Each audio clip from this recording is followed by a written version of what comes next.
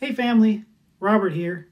So when animals get trained, when we teach them not to go urinate or defecate in the house, when we train horses to not be wild but allow people to ride on them, we are training them for the purpose of them to be obedient to their masters. And here, as we continue to look at the life of Noah, we see in Genesis chapter 7, beginning at verse 1, that Noah was obedient and Noah was faithful. It reads, "Then the Lord said to Noah, 'Go into the ark, you and all your household, for I have seen that you are righteous before me in this generation.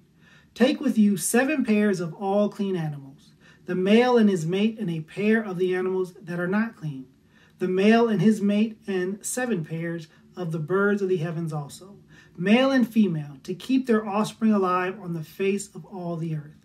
For in 7 days I will send rain on the earth, 40 days and 40 nights.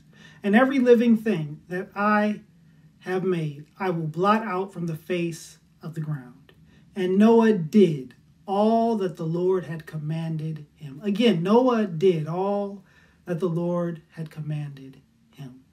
So we left Noah off with God telling him that he would destroy the earth. But following our last devotion, we see Noah obediently going to build an ark, building it completely to the specifications and requirements of God.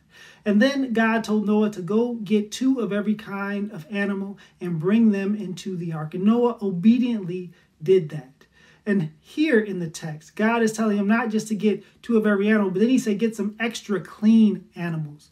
Some extra animals that can be used for sacrifice later on. And Noah did that. And verse 5 summarizes the life of Noah. It summarizes everything that Noah did when it says that he did all the Lord commanded him to do. Noah is obedient. Noah is faithful. He is faithful to what God has commanded.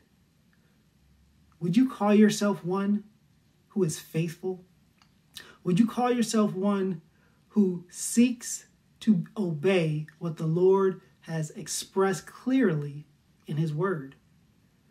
Would you consider yourself to be one who has a desire to follow after the Lord no matter what?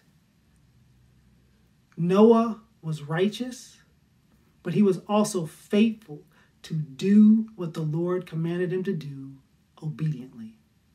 And as a result, Noah was saved from the judgment of the flood to come. So we pose these set of devotionals. Why did God choose Noah? God chose Noah because he was faithful. So with that, I hope that we too can be faithful like Noah. Let's pray. Heavenly Father, thank you for the example of the faithfulness of Noah. That despite the fact that it had probably never rained before, that God told him to build an ark, probably to the ridicule of a lot of his neighbors and the people around him. But he was faithful to do that despite anything or anybody else said. He believed God and he was obedient to God's calling. Give us the strength to, despite the ridicule, despite the rejection, despite the opposition, to be faithful to you. And we will give you all the praise, the glory, the honor, and the worship. In Jesus' name we pray. Amen. So thank you for studying with me. Come back as we continue to walk through this Noah Is series. God bless.